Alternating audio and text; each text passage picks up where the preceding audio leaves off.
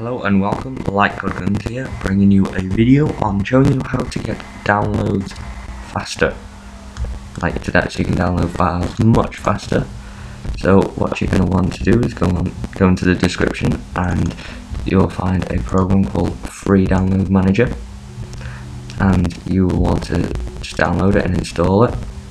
And then when you download a file in your web browser, it should pop up asking you to download it. If you want to download it in here, click yes. And how it downloads it faster than your web browser is, as you can see, it doesn't download like each file in order.